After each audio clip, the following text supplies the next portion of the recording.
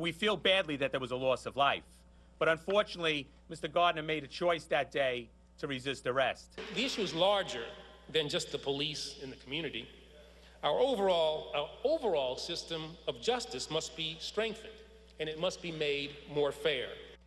The head of the country's largest police union and Attorney General Eric Holder in the wake of a grand jury's decision not to indict a New York City police officer in the death of an unarmed black man.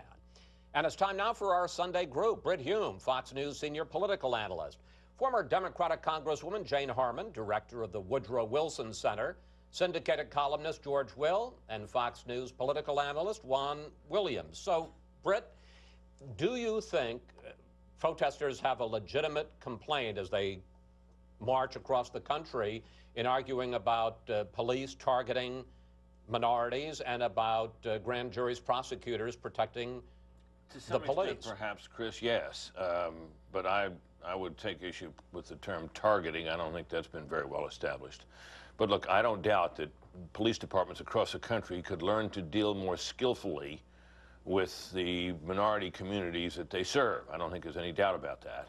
On the other hand, what strikes me about this whole controversy is, and you hear it in the remarks of the president and in the remarks of his attorney general and others, which is the utter lack of balance in their sense of what's wrong here and what needs to be fixed.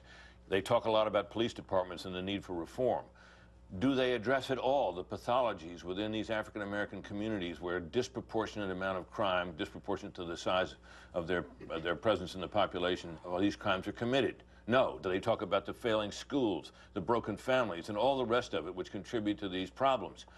It is all on one side. They want to fix police departments, but they don't want to fix the deeper problems that exist in those communities, at least in their current discussions of the subject. And it's way, way out of balance in my judgment. We asked you for questions for the panel, and we got this on Facebook from Ron Koch, who writes, why is it always a racial issue when these kinds of cases unfold, and why does this administration stick their noses in state affairs? Congresswoman Harman, how do you answer Ron? And specifically, is the Justice Department justified in launching civil rights investigations in the case of Staten Island, in the case of Ferguson, and other cities around the country? Well, first let me give a shout out to Special Forces who tried heroically twice to rescue an American in Yemen. We're going to be talking about that in the next segment. But also to the NYPD, which has kept us safe after 9/11. They were heroes, along with the New York Fire Department. I think this person who's just asked the question is wrong. I think in both of these recent cases, there has been a black man who has died at the hands of white police. But I don't think we should exaggerate this. I want to go back to something Britt said. It seems to me we should have a conversation about what the pathology of black families and other families in inner cities. And I think President Obama is perfectly suited to lead this conversation. Yeah, but he never has well, now he should.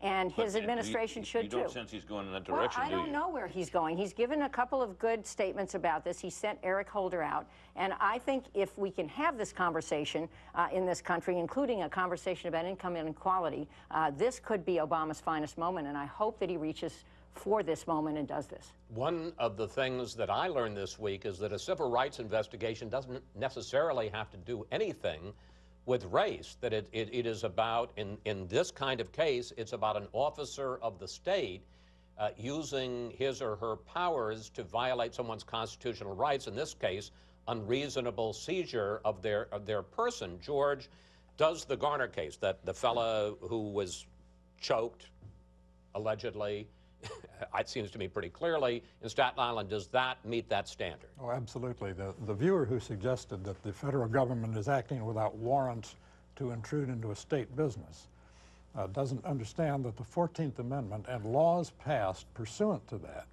to protect emancipated African Americans from arbitrary state power in the Reconstruction South gives this the color of law. And the federal government is doing what the amendment and the laws are supposed to do, which is to, in this case, examine not whether racial discrimination was involved, but whether perhaps, for example, disproportionate force was involved.